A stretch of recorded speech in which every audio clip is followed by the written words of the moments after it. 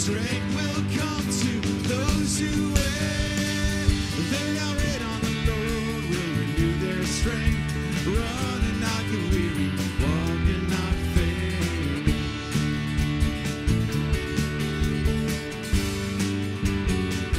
Yes, Lord, they that wait on the Lord will renew their strength. Run and not get weary, walk and not faint. Oh, yes, Lord, we worship you this morning, Lord. They that wait on the Lord will renew their strength. Run and not get weary, walk and not faint. Yes, Lord, we will wait for you, Lord. Do you not know? Do you not know? Have you not heard? My Father does not get weary.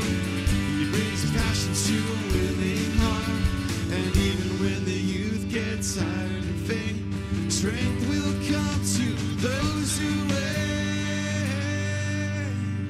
Do you believe that? Let me hear you. Do you believe that? They that wait on the Lord will renew their strength. Run and not get weary, walk and not faint.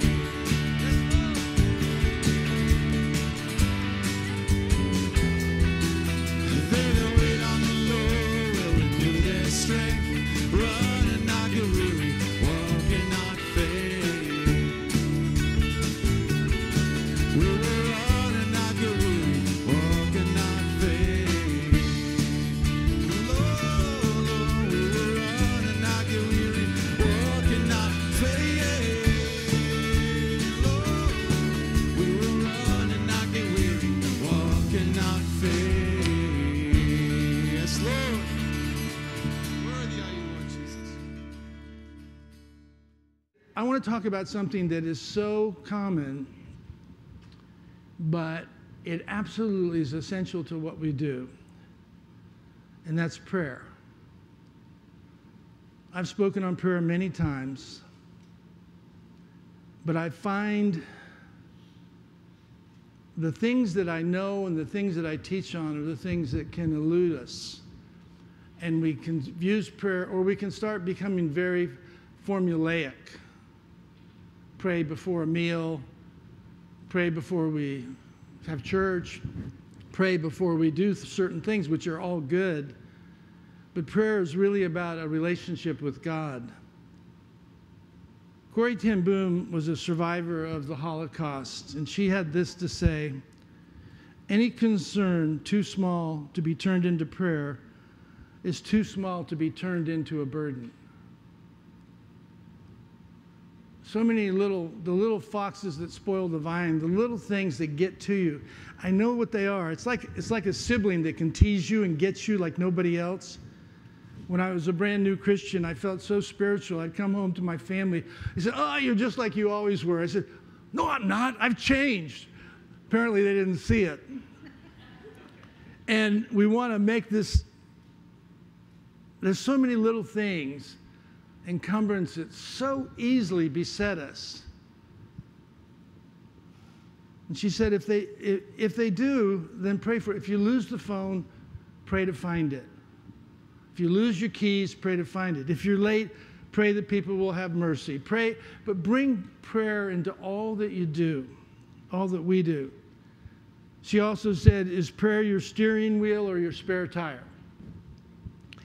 I told the story in Africa when Dudley and I were there years ago, and we were in a Jeep safari. We'd already done ministry and stuff, and this was kind of like a bonus time with two other couples, and all I wanted to do was see a lion, and we'd seen everything under the sun, but the driver assured us we'd see a lion.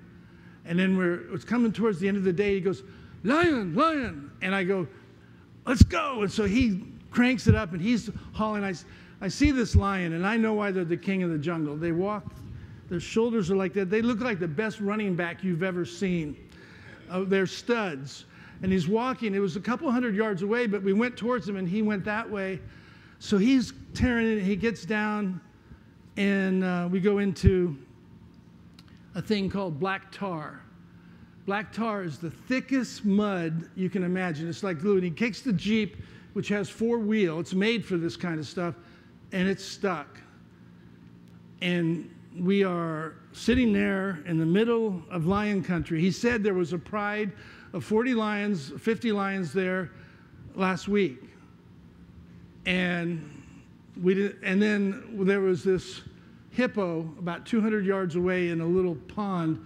And his ears were twitching as he looked at us. And the driver didn't know what to do. He called and they wouldn't come for help. He said, because we'll get stuck too. There was a couple weeks prior, they got people out with a helicopter. So we're there, we get out of the Jeep, and Dudley and I, John Leighton Isaacs, and Harmon and Terry Parker. Harmon does the bridges. He builds bridges in Africa. He's been doing it for 30 years. He's a CNN hero. He's an amazing guy.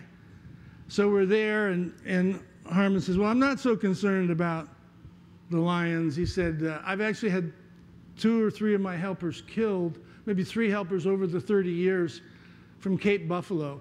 They're hiding in the bush, and then they come out, and they'll just attack. You don't even see them, and then your history.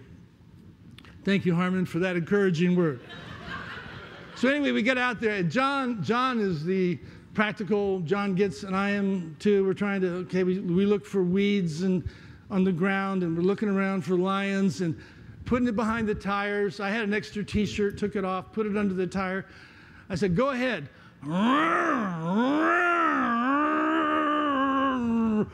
Nothing. I thought I was going to burn the engine out. And then we kept doing that, and we were into it about, I don't know how long, probably 30 minutes. And Dudley says, don't you think we should pray? Okay.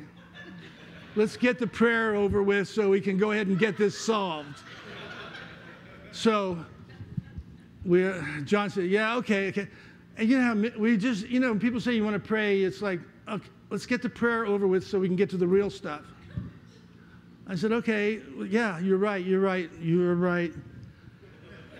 Lord, we asked and we prayed this prayer and slowed down.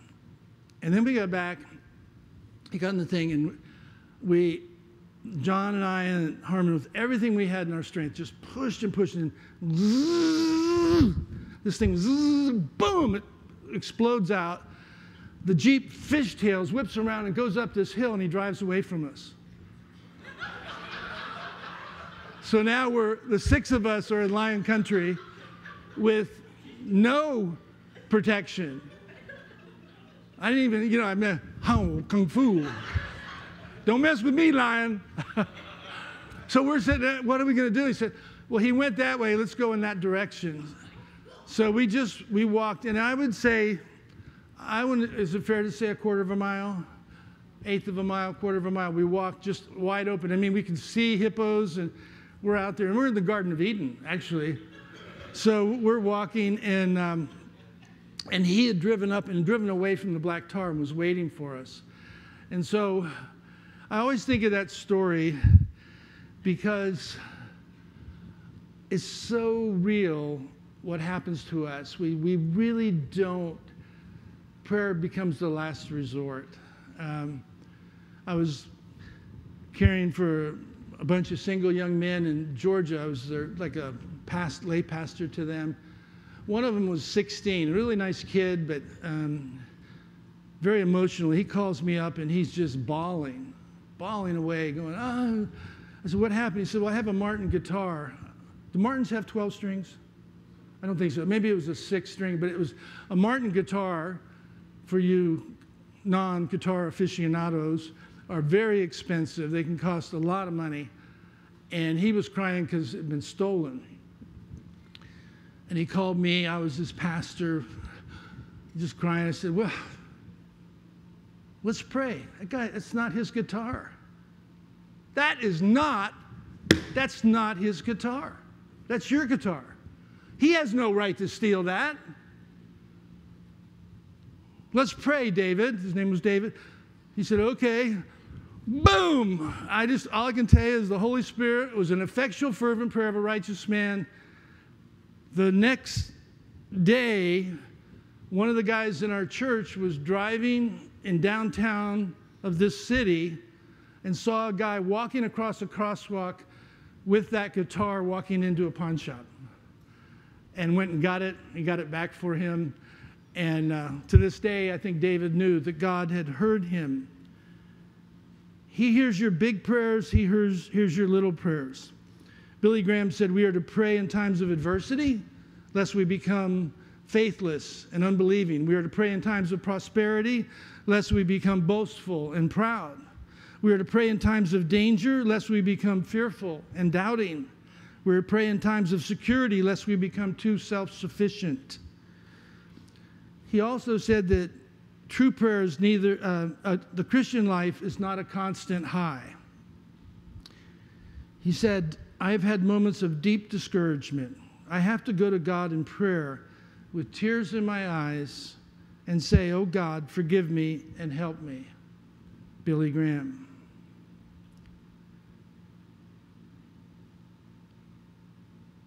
It's really important to realize that prayer is essentially a conversation with God. Your prayer life, we tend to put everything on pedestals. There are literally hundreds, if not thousands, of books about prayer. There are people that have developed whole ministries and do conferences on prayer. Like there's some secret to it. And the disciples didn't know how to pray. They said, teach us to pray. He said, this way, our Father who art in heaven, hallowed be thy name. It's a conversation with God. It's a choice. It's the fundamental dynamic that you and I have with Jesus Christ that makes your faith real. If it's not, then you're in a religion. And you come to church, you're part of a church thing, and you look at people, gawk about, and there's some social, you're on the church softball team and it's fun, or you go on a mission trip and it's fun.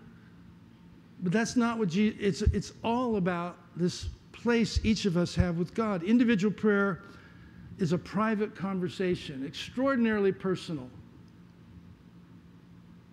I have said things to God I've never said to you, even to Dudley. It's confidential, personal, one-on-one. Be anxious. Bring up Philippians 4:6, please. Be anxious for nothing. Man, if we could just do that. If we could just be anxious for nothing. What are we anxious about? I think it's about what's going to happen, or what hasn't happened, or what may happen, or how I'm going to be in the middle of it all. Usually our anxiety is about ourselves. Be anxious for nothing, but in everything. Wait a minute, that must be a misprint. But in most things, everything. That's your geography test, your science lab, everything. Bring God into it by prayer and supplication with thanksgiving, not with complaining, not with judgment, but our prayer life is to be full of thanksgiving, overflowing with gratitude, and your requests will be made known to God. Next verse. And the peace of God, which surpasses all comprehension, will guard your hearts and your minds in Christ Jesus. I will have to say, back to the lion thing, not one of us was nervous. No one freaked out. No one said, what are we going to do? It's like there was peace, like a river. And if you know Dudley, you know she doesn't like to fly, doesn't like to do certain things. For her to be that, it was God just walking through. Would you agree? Yes. By the way, since I'm talking about Dudley, some of you have congratulated us. We had our 50th anniversary this weekend.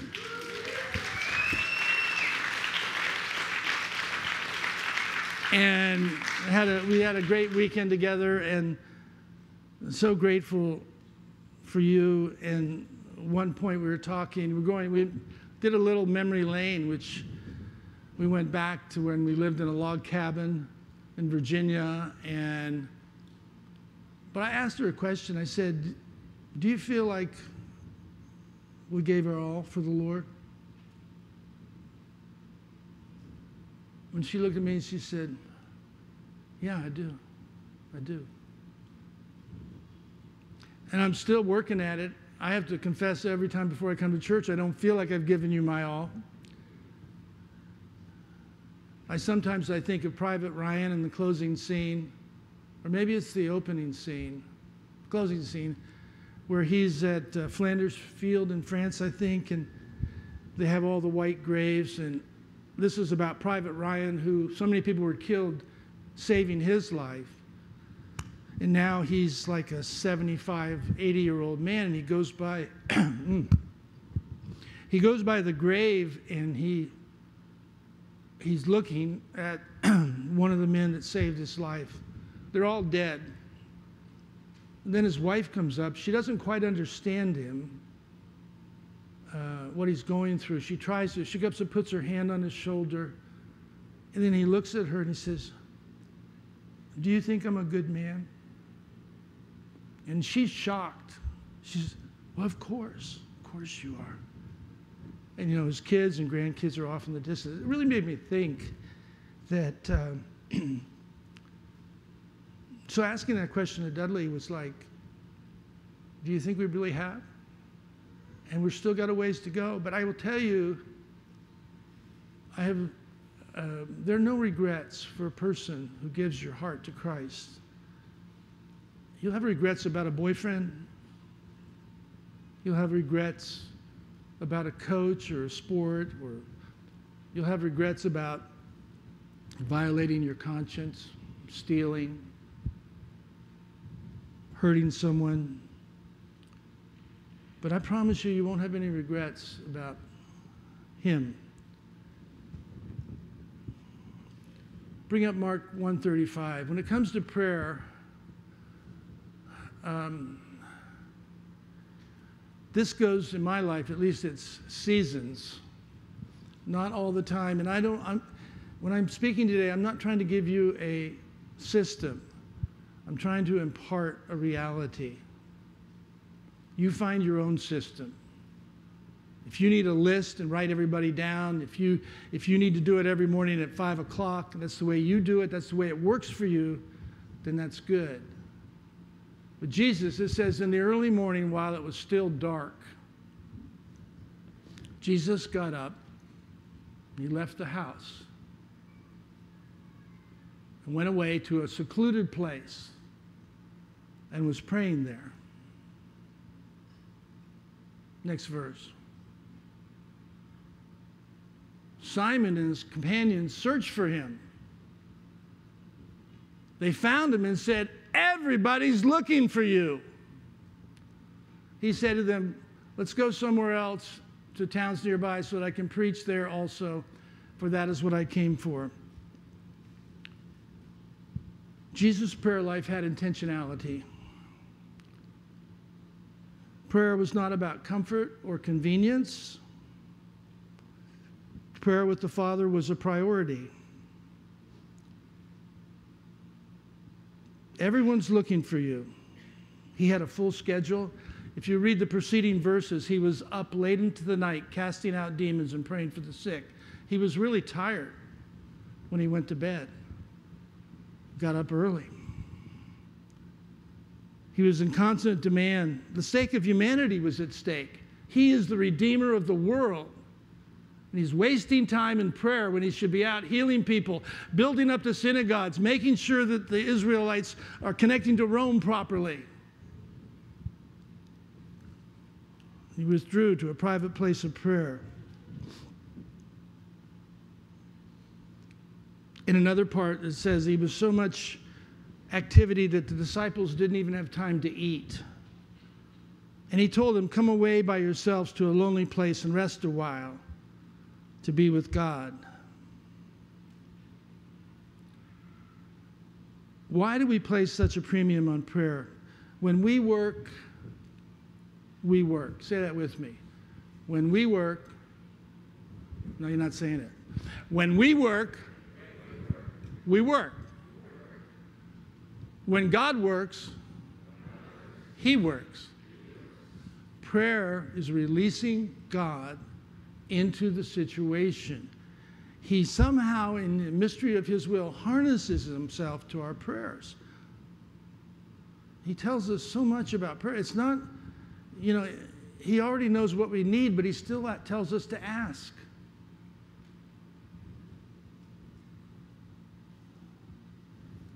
Bring up Daniel 10,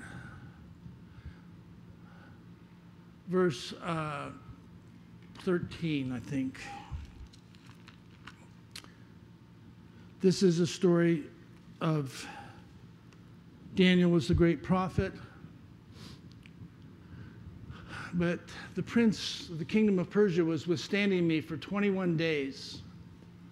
Then behold, Michael, one of the chief princes, came to help me, for I had been left there with the kingdom of Persia. And I won't read the whole scripture, but it says, Daniel, you are esteemed in our sight.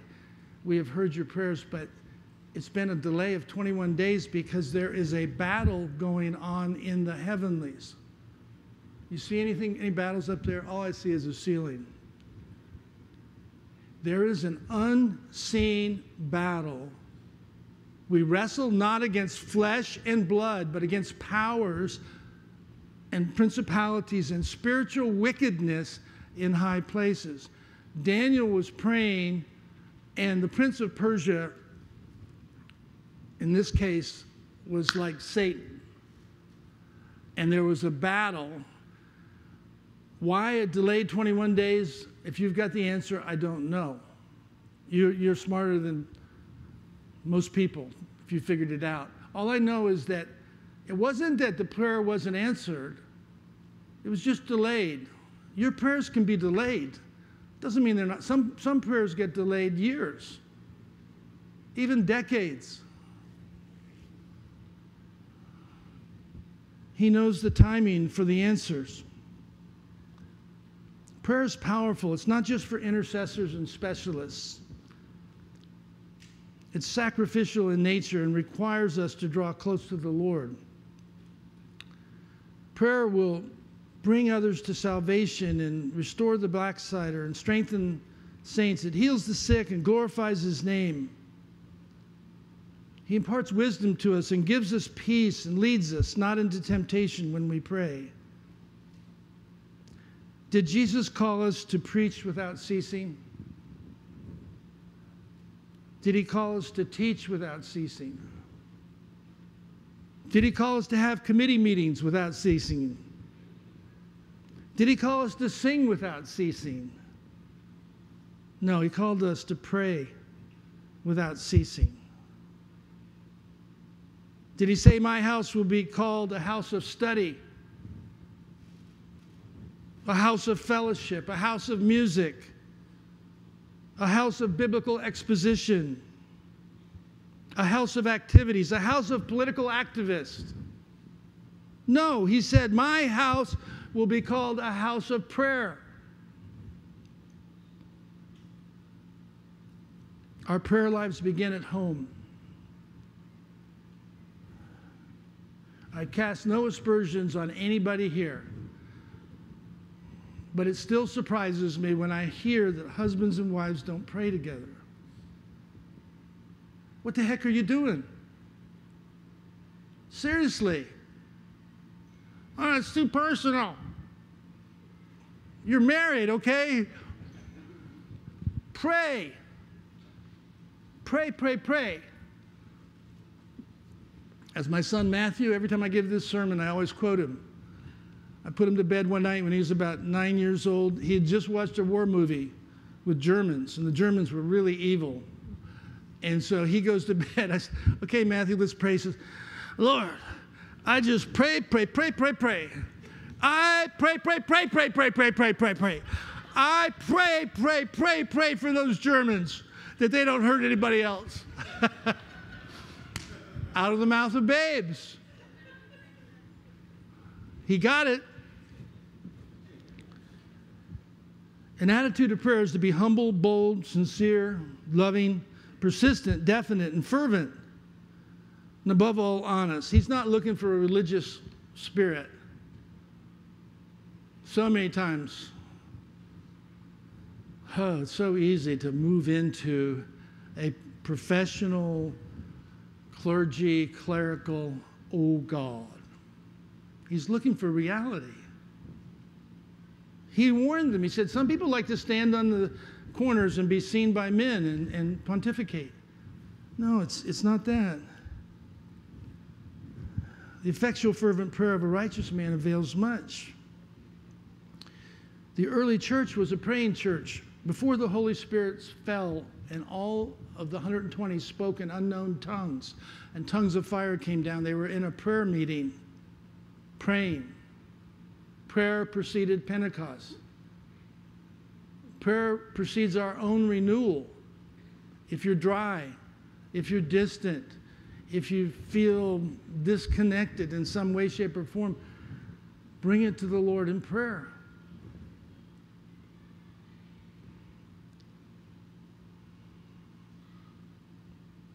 True prayer will heal your heart of bitterness. I love Rhonda Reardon. She's here today, over in the corner. We pray together every Tuesday. Rhonda works in the political arena. And so often she and I are praying for people that we totally disagree with. And I'm double clutching while I'm doing that. It's really hard to hate someone if not impossible, that you pray for. And by the way, this is not my idea. Jesus said, pray for your enemies. Not just your kids. Pray for them too, but your enemies. And bless those that despitefully use you. Bless and curse not. Prayer will shield your heart and my heart as well. Your circumstances may not change, but you will be changed in relationship to your circumstances if you come to the Lord with a greater intentionality about prayer. High schoolers, I want to tell you something right now. This needs to be your faith, not just your parents'. And for that faith to be developed, you've got to have a prayer life yourself. Otherwise, you're just going through the motions, following something, but you won't have any conviction. And in the day of battle, you won't be able to stand. So I'm calling you out, you guys. You know who you are. Be prayer warriors. Pray for your dad. He needs it. Pray for your mom. She needs it. Pray for your siblings. They need it. Pray for your pastor. He definitely needs it. So number one, when we work, we work. But when we pray, God works. Number two, we're to pray without ceasing, but that ceasing is not, it's spoken and unspoken. It's a heart and attitude looking to the Lord. It's like, I'm married to Dudley, but I'm not with Dudley all the time. So when I'm not with her, I'm not married. No.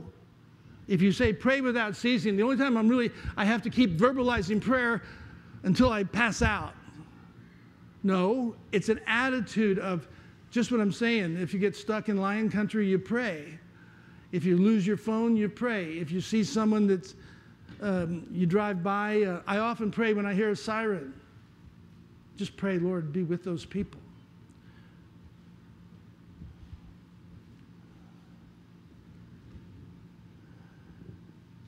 And finally, I want to just close with the fact that there are deterrents or impediments to you having a prayer life. Number one is what I would call unconfessed sin. Sin causes us to pull away from God and a vital relationship, and it makes us become nominal. If we don't confess our sins, we have to fake it. Or we accept our sin. God loves me the way I am. I say, yes, he does, but you don't love God. Because if you love him, you obey his commandments. That's what he said, not me. So therefore confess your sins one to another and pray for one another that you might be healed. If we confess our sins, he's faithful and righteous to forgive us of our sins and cleanses us. I think Billy Graham's a pretty great guy. How many of you think he was pretty good? He was out there. Countless millions came to Christ. He had like 7 decades of preaching. And he just said, I have to go to God in prayer with tears in my eyes and say, oh God, forgive me. Help me. Confessing sins is not just because you're an adulterer or you're a killer or you're doing it. It's missing the mark. It's keeping our hearts right before God.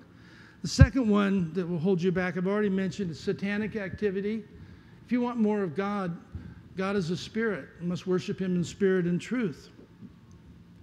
The God of this age has blinded the hearts of the unbelieving.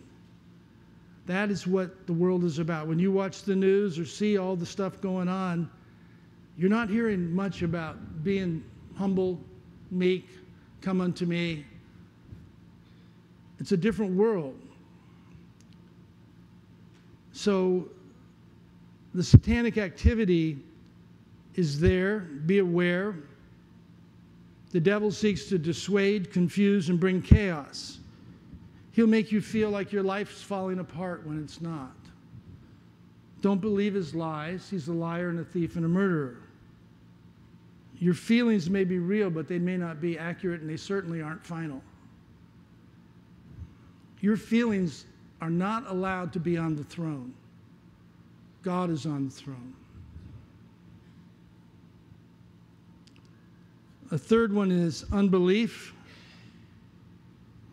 Kevin, I've prayed and God didn't do anything. He says to seek and keep on seeking, ask and keep on asking, knock and keep on knocking until you get tired. He doesn't put any limitations on it. But let him ask in faith without any doubting, unbelief. For the one who doubts is like the surf of the sea tossed to and fro. Let them expect anything from the Lord. Without faith, it's impossible to please God. We must believe that he is and a rewarder of those that diligently seek him. I'm a believer. Are you? Are you? Say I'm a believer and ask me if I am. Yes, absolutely. Thank you for asking. That used to be a song by the Monkees, by the way. For never mind, who are the Monkees? Forget it. Okay, I got 2 more and we'll get through this. Domestic problems. How men treat their wives affects their prayer life. A man is to love his wife as Christ loved the church. Would you bring up 1 Peter 3? Now, 1 Peter 3:3. Is that it?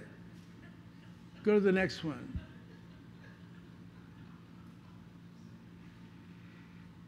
Keep going. Good stuff. Keep going. Keep going. Okay, here we are. The Sarah part you ladies already have down. You husbands, in the same way as these wonderful women, that those of you that are married that God gave you, we're to be in the same way. They're kind to us, we be kind back. Live with your wives in an understanding way. What's so hard about that?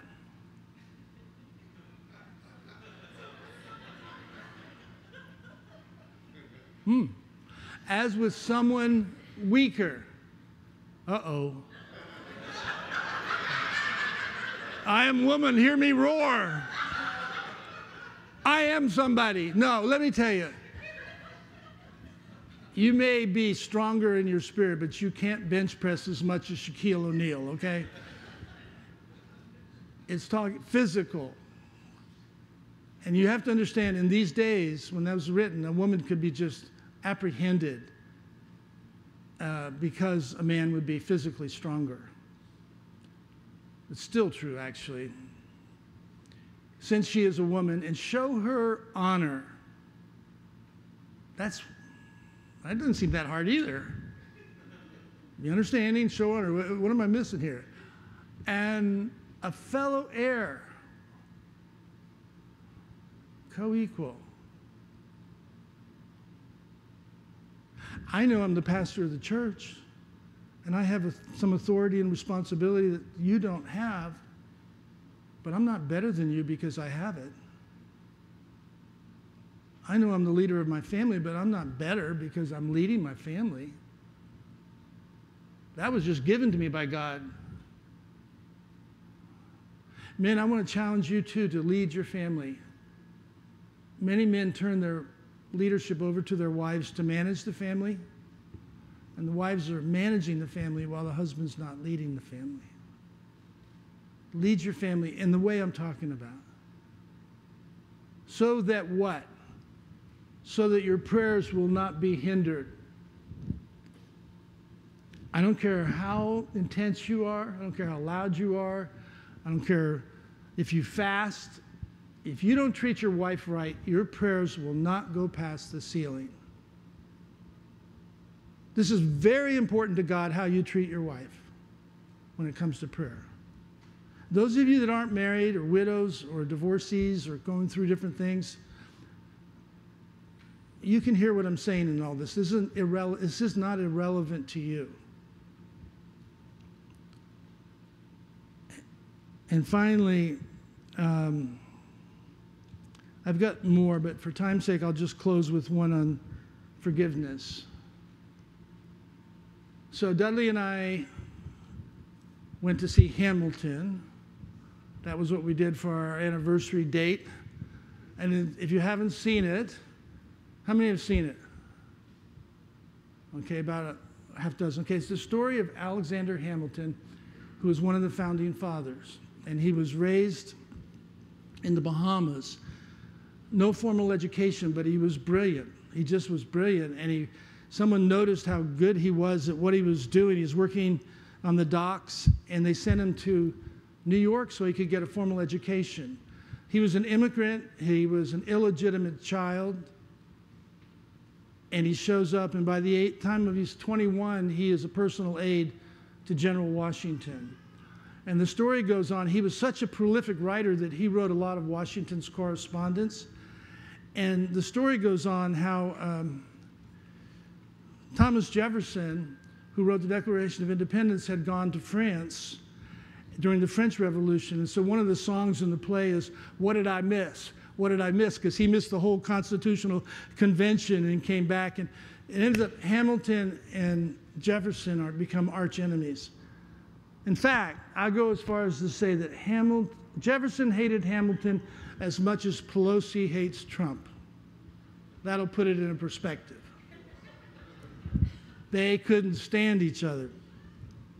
Well, Hamilton worked to the bone. He wrote the Federalist Papers along with James Madison, and he was just prolific in everything he did.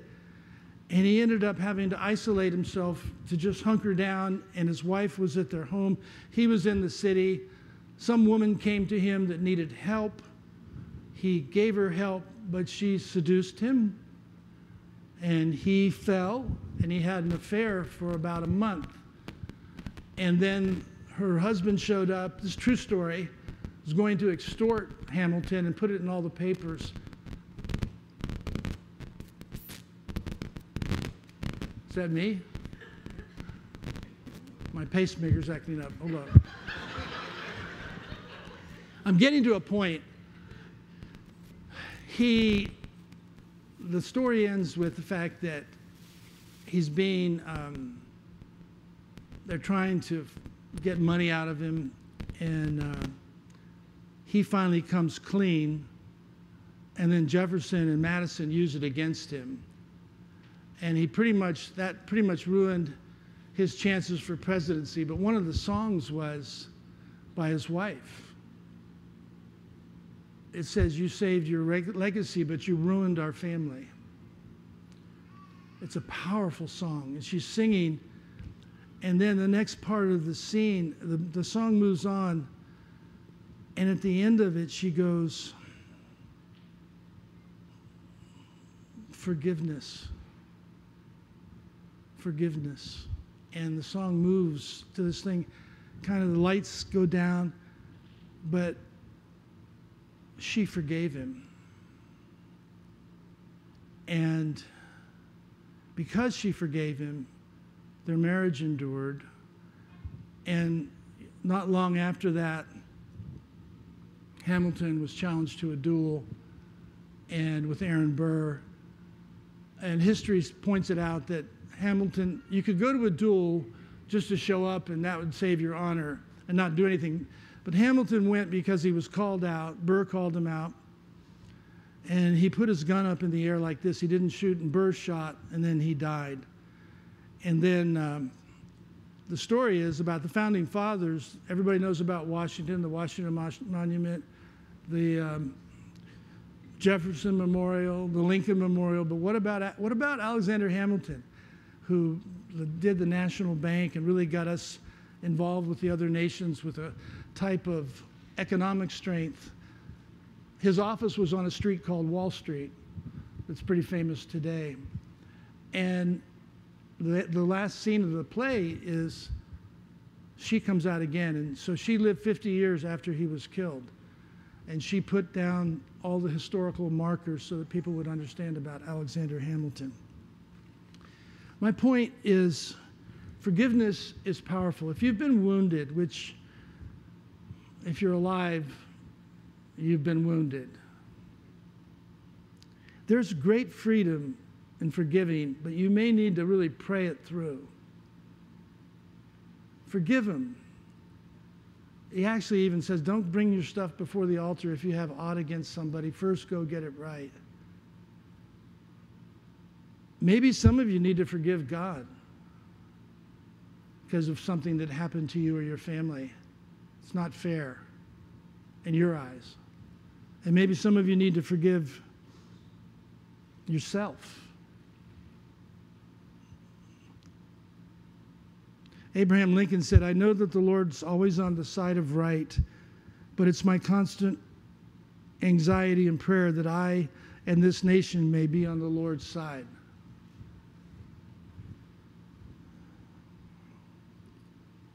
I want to leave us this morning with the thought that your prayers really count. Big time. Another song, Slow Down, You're Moving Way Too Fast. Anybody know that song? Who knows that song? How's it go, John? Slow down, you're moving way too fast. If you can't, you loved Luther, right? Okay, John is a Luther aficionado, and Luther said, to be a Christian without prayer is no more possible than to be alive without breathing. And Luther actually was quoted as saying, when I'm really busy, I have to go back to 3 hours of prayer.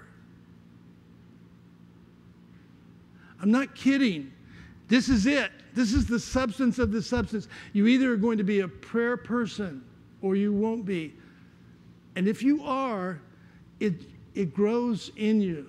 It grows in you. And sometimes I feel like I'm having to, charge the battery. I get it. Let's stand.